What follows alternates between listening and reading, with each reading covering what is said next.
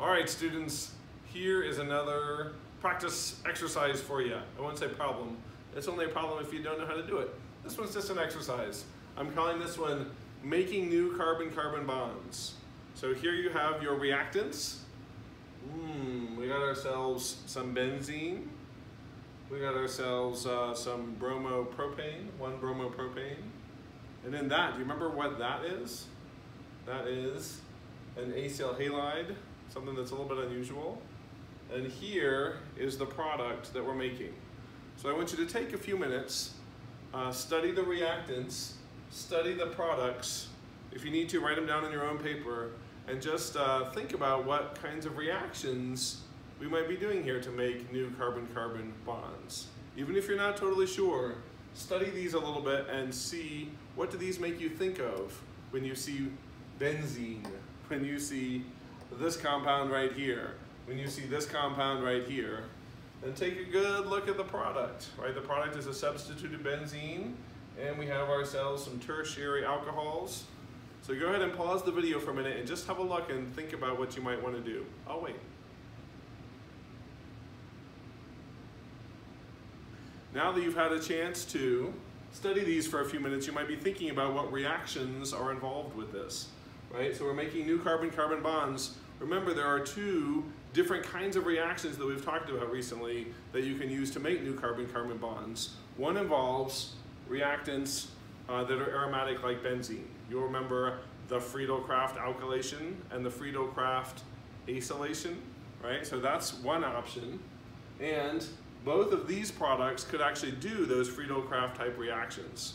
Let's look down here. What do we notice about this particular isomer that we formed in terms of the ortho-meta-para? Right? This product is, say it with me, the meta product. Yes, very good, the meta product. Right? If you think about alkylation and acylation, only one of those is a meta director that tends to give you the meta product. Right? So which one is that? If you're not sure, take a minute and look back at your benzene and EAS director's sheet. Do you have that handy? You can pause the video, I'll wait. Right? When you look at that, right, only acylation gives you the meta product. That might suggest to you that your first step is actually to combine this and this. If you look at that and you're like, that seems dang weird, I don't even know what that is. We've only talked about these kind of compounds in one context. The only context we've ever talked about them is this Friedel-Crafts acylation, right? So it's probably not for something else. So let's actually combine these two first. You're gonna need 2 moles or 2 equivalents of this.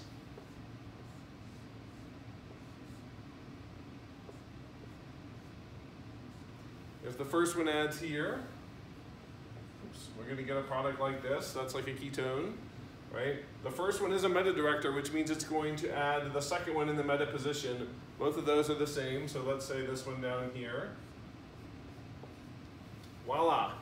So now we're halfway there. We have this, we want to make this.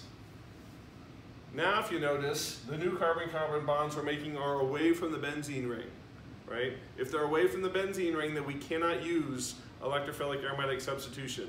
We have to use the other reaction that we talked about that makes new carbon-carbon bonds. That would be our good buddy, the Grignard reaction.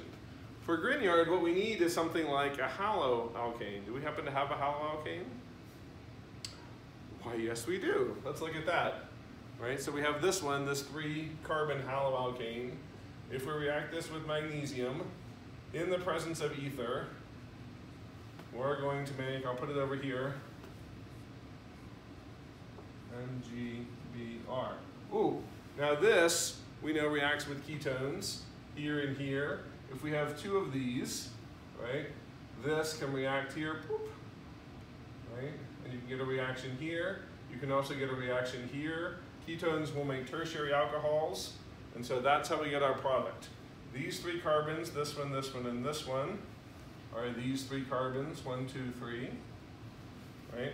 This was the new bond that got formed in the Grignard reaction, right? We could erase that for a minute and go back and check our work. Oh, this looks a little bit like this, right? So this is the Grignard reaction. Ta-da!